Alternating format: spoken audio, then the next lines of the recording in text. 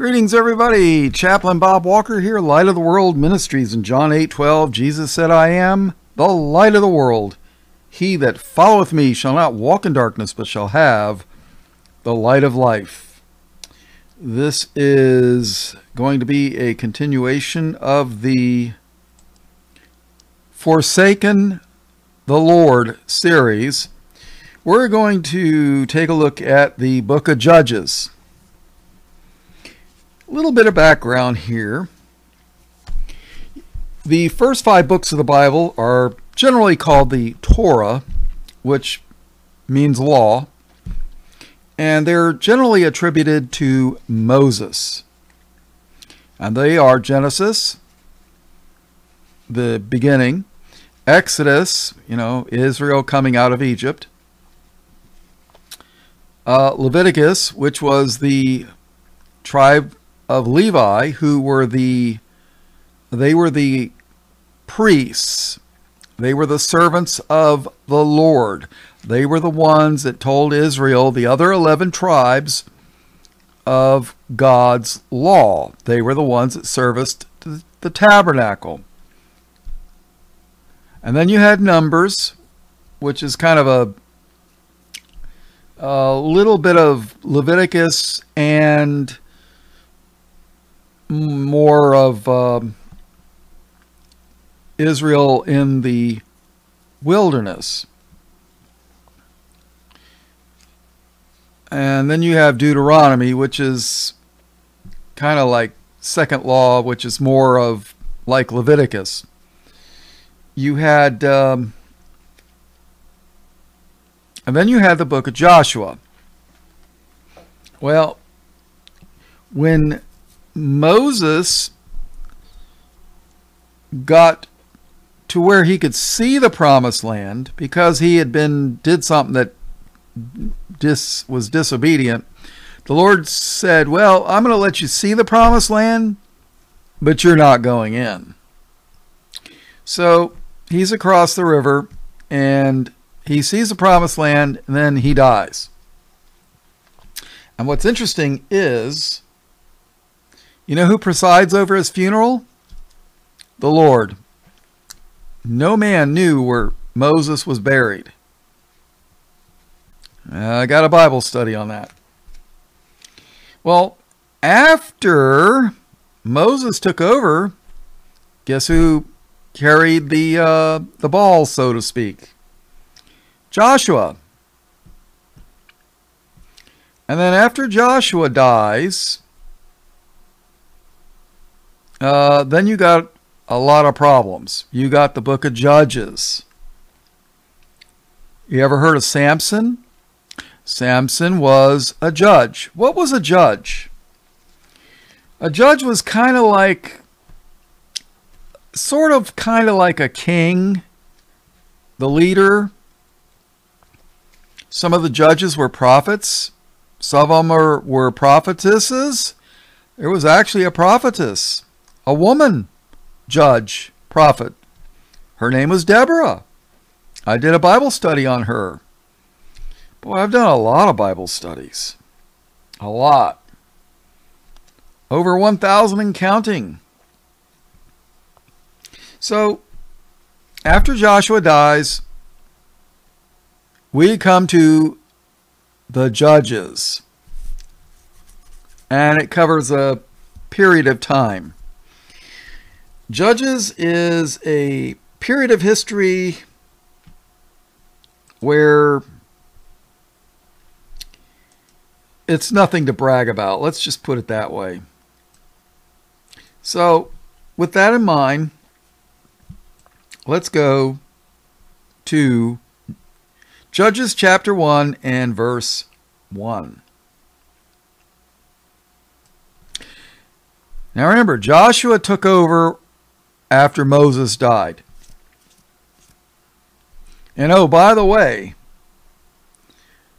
when you hear people do the sacred name garbage, and they're trying to call Jesus Yeshua, well, Joshua, that's Savior. That it means basically Savior. But they don't want you to know Joshua and Yeshua is the same basic meaning word. They want to hide that from you. Of course, they want to hide everything from you. They want you to actually think that the New Testament was wrong for 2,000 years. And only they know the sacred name of God. And you know what? Let me tell you something. You know what they say? How they say Jesus performed his miracles? That he took the sacred name of God and cut it into his skin. And that was how he was able to do his miracles. Magic.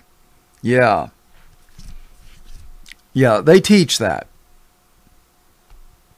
And that's not some garbage I read off the internet. I actually read their books in the reference section in the library. Perhaps you've heard of Ariana Grande. I don't know what her real name is, but Grande means big.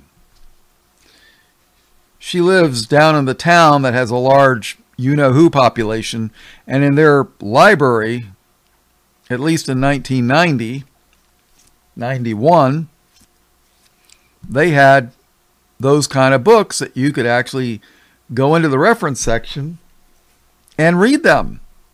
A hard copy. You know, Rabbi so-and-so. So that isn't some junk I read off the internet. No, I read it, you know. It's $1,000 for the Babylonian tall mud. Remove an L and put those two words together. Yeah. So, Joshua, not Yeshua, Joshua. You know what? I trust the King James translators more than anything today. So, when I start hearing the Yeshua crowd saying what the Bible solution to NAMBLA, I might start listening to them.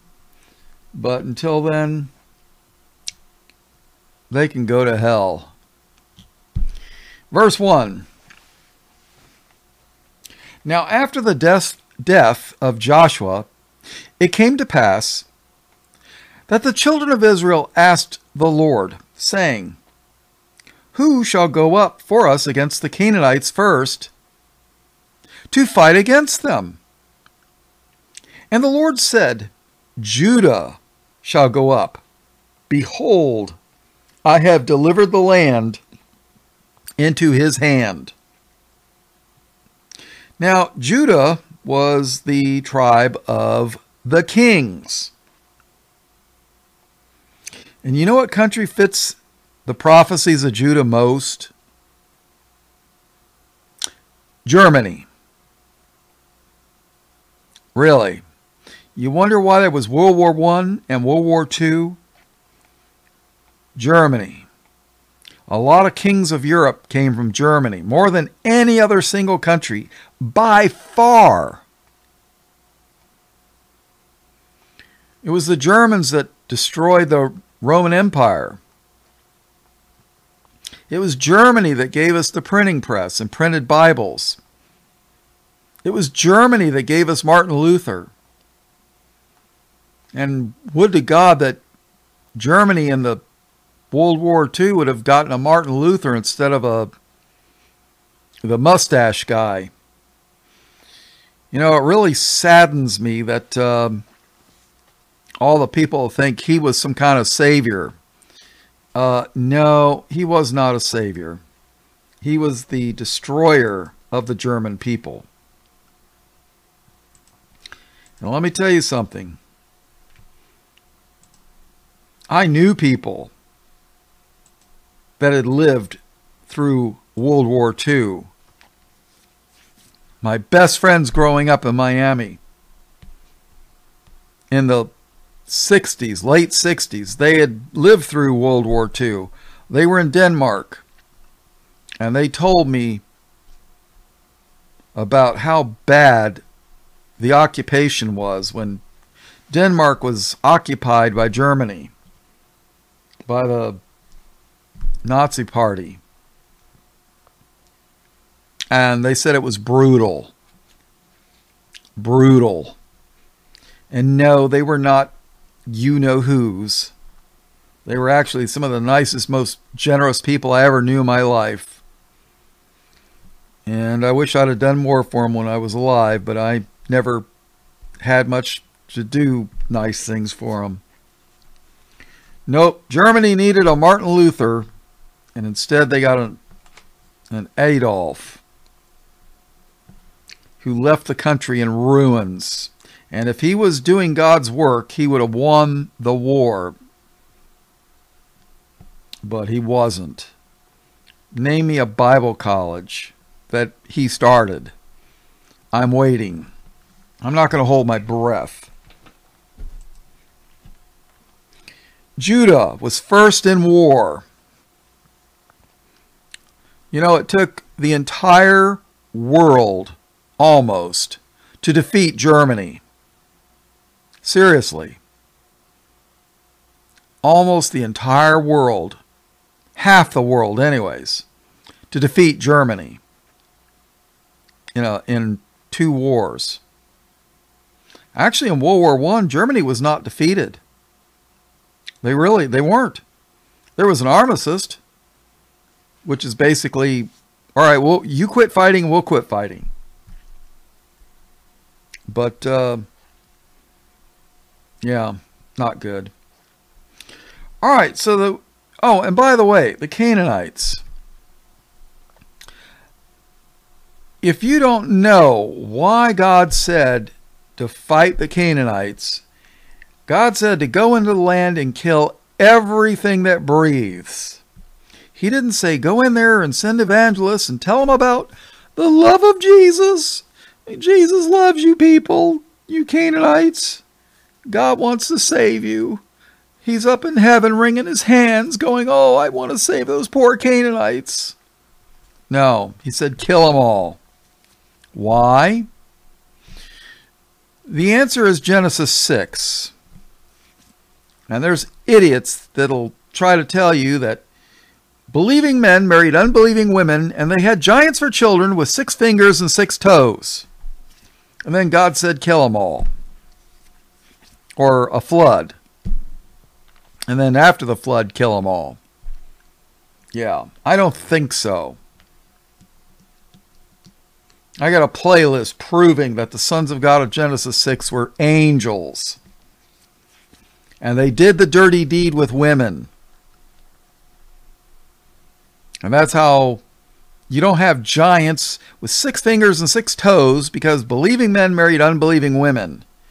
But that's the nonsense they teach you today in Bible cemetery. And then we wonder why the way things are, the church tolerates every kind of evil. And one day that evil's going to not tolerate the church. And the Lord's going to allow it. Who shall go up for us against the Canaanites first to fight against them? And the Lord said, Judah shall go up. Behold, I have delivered the land into his hand. You know why they always try to get us to sin individually and as a nation? Because they know the Lord will withdraw his protection. They know that. The church doesn't know that. Congregation doesn't know that. But they know that. Verse 3.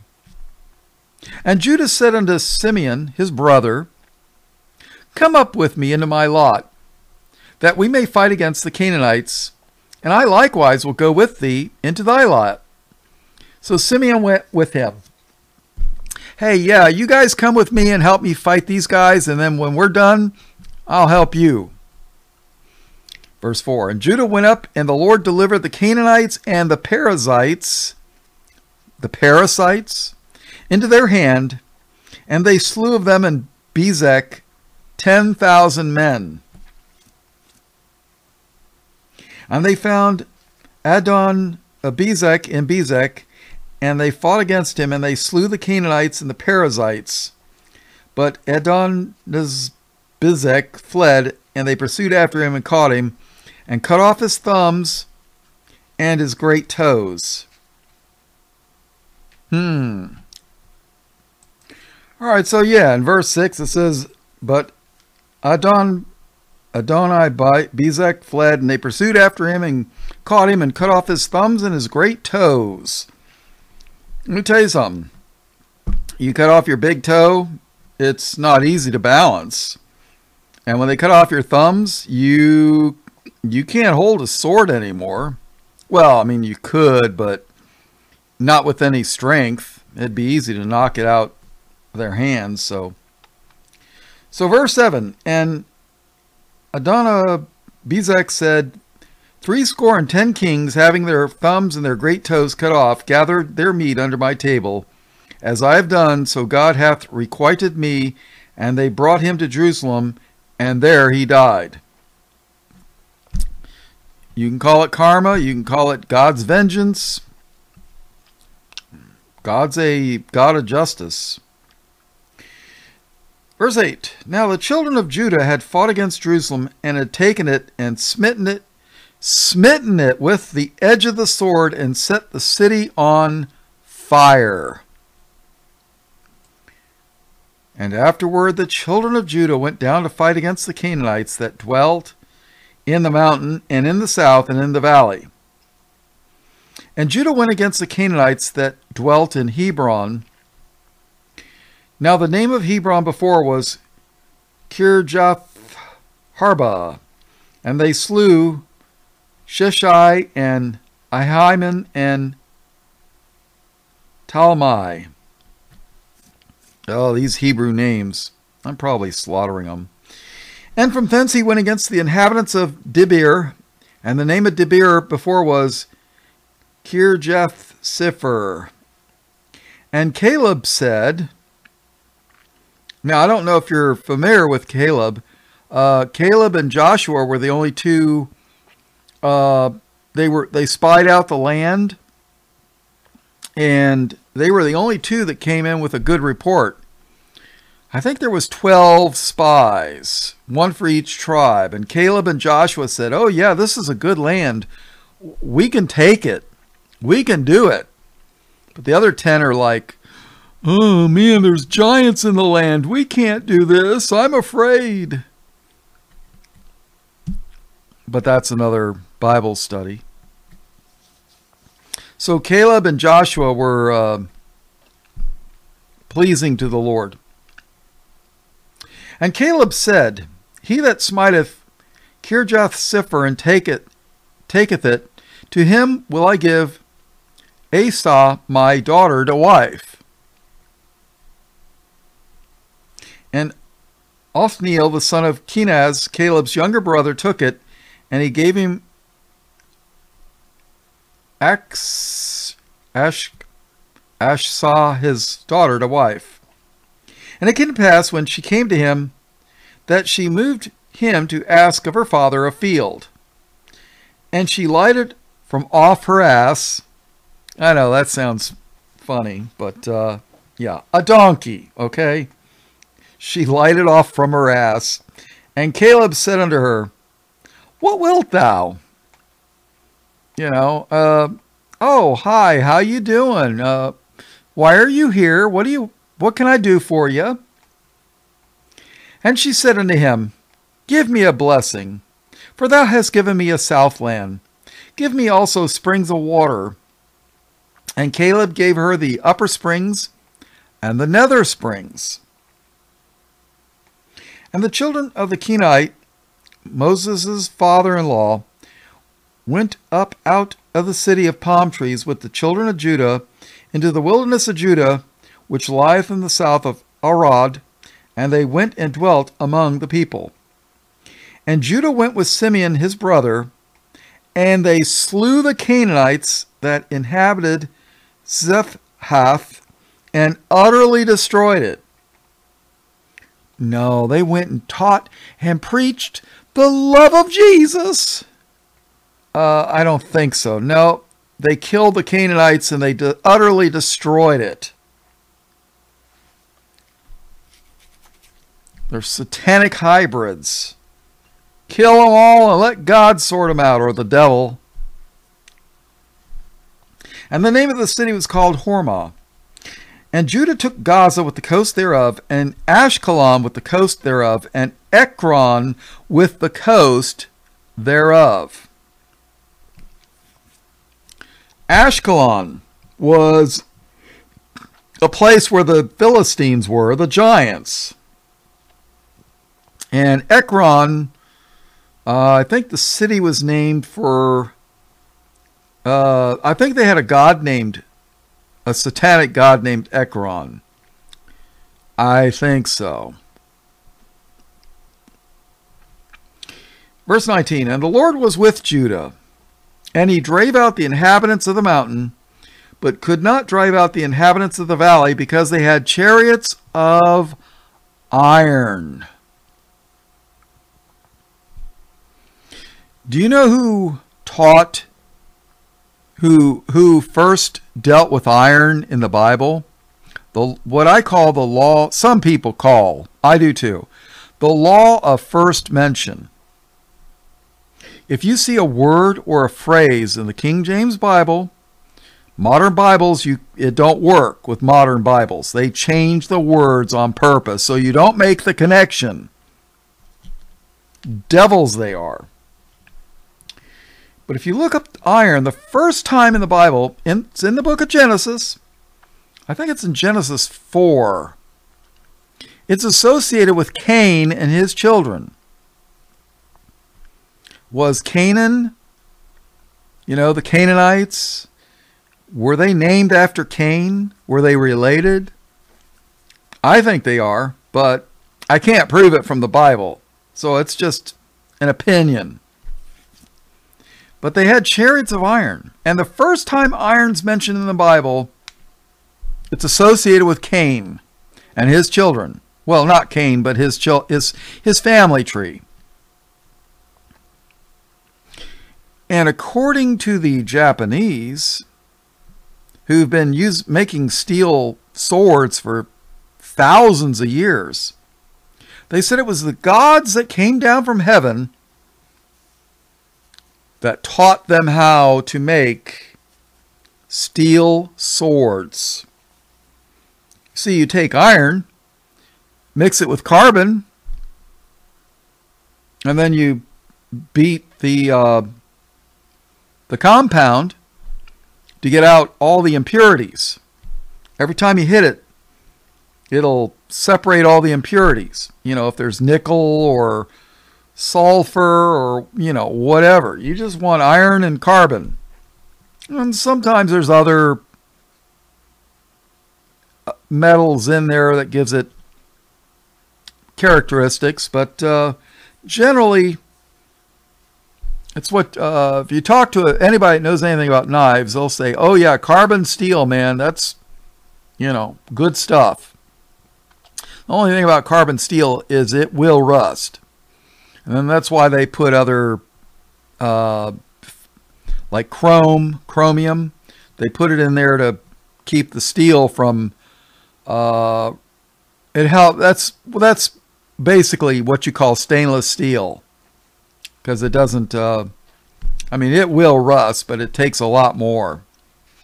But carbon steel, good carbon steel, holds an edge. It's not hard to sharpen and it holds an edge. But if it gets wet, it'll rust. You wouldn't want to use it as a diving knife if you were a skin diver, so. But yeah, they had chariots of iron. So, yeah. Verse 20.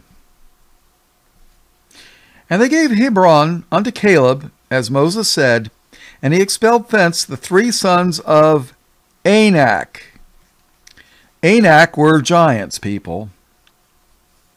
Anak were giants. And the giants were like over 9 foot tall. But if you listen to Modern Bible Cemetery, they'll tell you, oh, well, you know, the Israelites were like 4.5, 5 foot tall. You know, people weren't tall back then. But the Canaanites and the Philistines, well, they were full grown. You know, they were 6 foot. You know, somebody that's 5 foot tall, somebody that's 6 foot looks like a giant. No, the Bible tells me some of the giants were 9 foot plus tall. They have found giant skeletons all over the world. The Museum of Science in Kentucky, Louisville, had a giant skeleton there that had been in there for like 50 years. They removed it. They hid it. I think they removed it in the late 50s. It'd been on display for, 50-something years. They got newspaper clippings, black and white, on microfilm, microfiche, whatever they call it. People discovered these long, huge skeletons. And they were in museums all over the United States. They're all gone now. They hide this information. Oh, they were just 6'3", you know, and an Israelite, he wasn't even 5 foot, you know, people weren't tall back then. Yeah. Go to hell, you devils. Go to hell. Verse 20. 21. And the children of Benjamin did not drive out the Jebusites that inhabited Jerusalem, but the Jebusites dwell with the children of Benjamin in Jerusalem unto this day. They didn't get rid of the Canaanites. They let them live there. And then the guys are looking, going, wow, look at that Jebusite woman. Woo-hoo! Yeah, I want me some of that. Next thing you know, your bloodline's polluted. Well, guess what was in Jerusalem during the Babylonian captivity?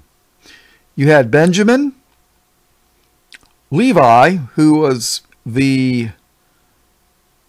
took care of the temple, and then you had Judah, the king tribe.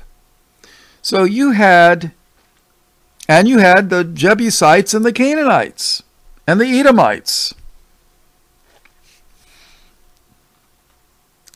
And you know the devil's children are always going to lead you into wickedness. Always. That's their job. And they do it very well. And the children of Benjamin did not drive out the Jebusites that inhabited Jerusalem, but the Jebusites dwell with the children of Benjamin in Jerusalem unto this day. And the house of Joseph, they also went up against Bethel, and the Lord was with them. Beth means house, and El is a contraction, means God. Bethel means house of God. And the house of Joseph sent to describe Bethel. Now the name of the city before was Luz. And the spies saw a man come forth out of the city, and they said unto him, Show us, we pray thee, the entrance into the city, and we will show thee mercy. And when he showed them the entrance into the city, they smote the city with the edge of the sword, but they let go the man and all his family. So evidently there was like a secret entrance into the city. You know, there might be an underground way to get out, you know. What was that movie, Troy? They escaped underground into a cave or whatever and then came out by the river or whatever. I don't know. That's what I'm thinking. I mean, I'm not saying the Bible says that. That's just you know. And the man went into the land of the Hittites, or Canaanites, and built a city, and called the name thereof Luz, which is the name thereof unto this day.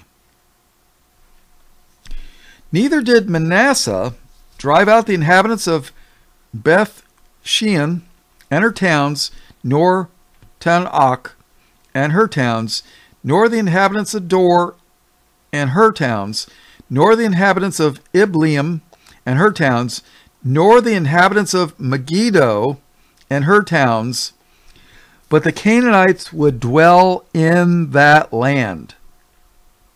Megiddo. That's a whole study by itself. If memory serves me correctly, it's the Valley of Slaughter. All right. Let's see. But the Canaanites would dwell in that land. See, Israel, by not doing what the Lord said, is planting the seeds of their own destruction. Verse 28, listen to this. And it came to pass when Israel was strong that they put the Canaanites to tribute and did not utterly drive them out. Put them to tribute. Tribute's just a fancy word for taxes. Yeah, we're going to tax you. You're going to give us gold and silver, and we're going to make you work for us. And then when the tax collector, and I go collect the taxes, I'm checking out your women. Yeah, let me marry this human satanic hybrid female. She's really attractive. And, you know, ladies, you know, guys, if it looks good in a skirt, you know, God looks on the heart. Sadly, guys do judge a book by its cover. I always give people, well, when I got older, I always told people, you know, I did marriage counseling and stuff. I said, before you get married, find somebody that treats everybody nicely. Even the people that can't help them. You know, if you got a boss that could promote you and you're nice to him, that doesn't mean anything. What about the guy, the homeless guy that who's disabled and Social Security won't give him money, or the VA? You know, do you know how many people I know got hurt in the service and the VA won't pay them? They'll give money to illegals, but our own people, pfft, screw you, jerk. That's basically it. And yeah, sickening. But are they kind to them? Somebody that can't help them? That's even in the Bible. Jesus even was talking along those lines. I'd be paraphrasing. But find somebody that treats everybody nice. That's good to everybody, because you know they're going to be nice to you. Chances are. Unless you do something stupid like I did when I was young. But verse 29. Neither did Ephraim drive out the Canaanites that dwelt in Gezer. Is that an old Gezer? But the Canaanites dwelt in Gezer among them. Neither did Zebulun.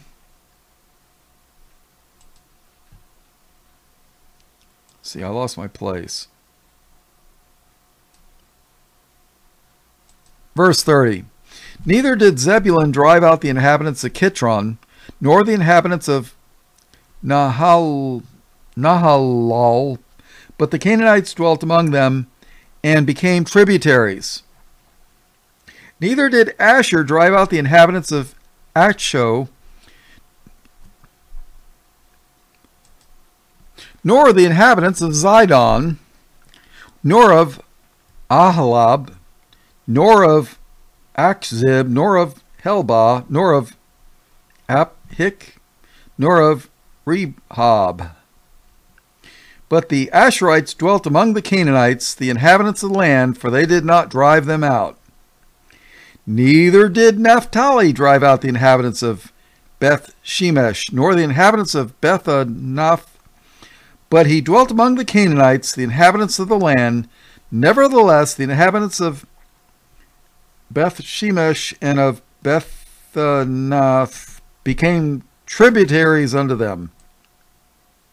And the Amorites forced the children of Dan into the mountain, for they would not suffer them to come down to the valley.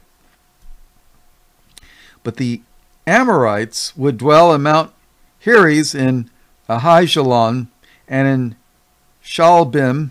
Yet the hands of the house of Joseph prevailed, so that they became tributaries. And the coast of the Amorites was from the going up to Akrabim, from the rock and upward. Well, that is the end of the first chapter of the book of Judges with the introduction. So, people real early on, they lived among the Canaanites. God said to drive them out. Drive them out. Kill them and drive them out. But sadly, few people realize this is the story of our ancestors. It is. People don't believe it. But I tell you what's going to happen is they're going to start noticing, when it goes full blown, there's going to be a group of people on the face of this earth. There's going to be a genocide against them. A certain group, race of people. And that certain group of people is becoming very scarce on television and commercials. And if you don't know what I'm talking about, they look like Jesus in Revelation chapter 1. Read Revelation chapter 1 if you want to see what Jesus really looked like. I love when people tell me, that's not true. That's spiritual and blah, blah, blah. Oh, really? Yeah, they want me to think that what the Bible says is just no. Doesn't mean that. It says that, but it doesn't mean that. It means something totally different. How about I believe the Bible and you people that don't believe it, well, I know who you work for. And one day you'll get your due reward. And probably where you're going, you won't need a sweater in the winter. Let's just put it that way. So, you'll never have to worry about winter again. And there won't be any snow there. So, yeah. Asbestos might be in handy, but I don't think they're going to have it, so. Alrighty. So, what can I tell you? But you know what? I will guarantee you. And oh, by the way, somebody told me that the word Arab means mixed. Think about it. Mixed. That's what the word Arab means in the Bible. God don't like mixing. He don't like it. If he all wanted us to all look the same, he would have made us the same. But he took one race and put him in Africa. He took another race and put him in Asia. And he took another race and put him in Europe. He did that for a reason. One day, we'll find out why. Does that mean that God hates people of a certain type? I don't think so. But do you really think that God wants tigers and lions to be mating? I mean, they can do it. They call them ligers. I think they call them ligers. But that's not really the plan, you know? The Bible talks over and over about not mingling diverse seed in your field. Because what happens if your cucumbers get pollinated with green peppers? What happens? Is there if the genetics don't line up, it doesn't fruit. Nothing grows. The seeds are ruined. You know? Tomatoes and jalapeno peppers. I don't think they grow to, you know. So you're not supposed to mingle the seed. And that's in, I think it's in the book of Leviticus. Or it's in Deuteronomy. It's in one of the, maybe Numbers, I'm not sure. But it's in there. I've read it. Yeah. And,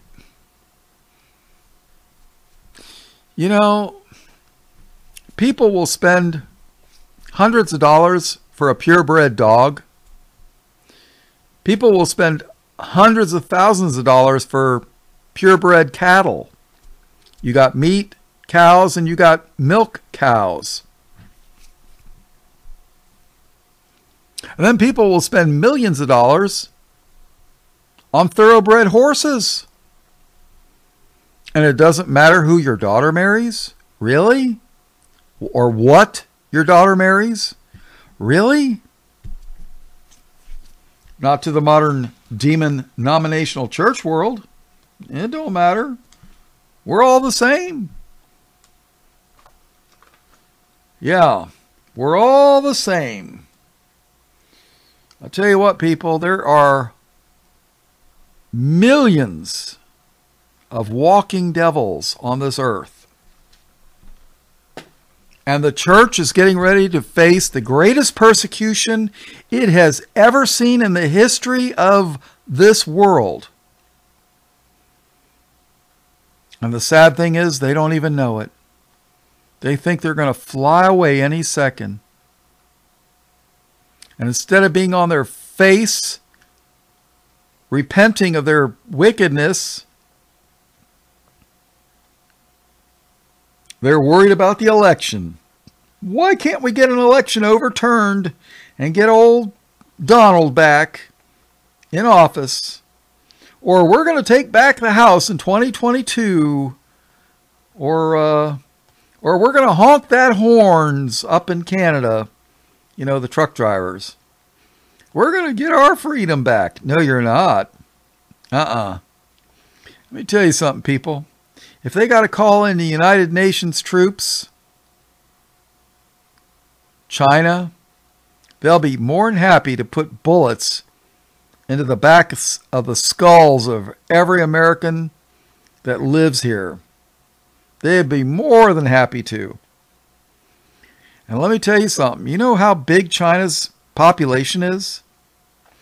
China has 4 times the number of people the United States does. 4.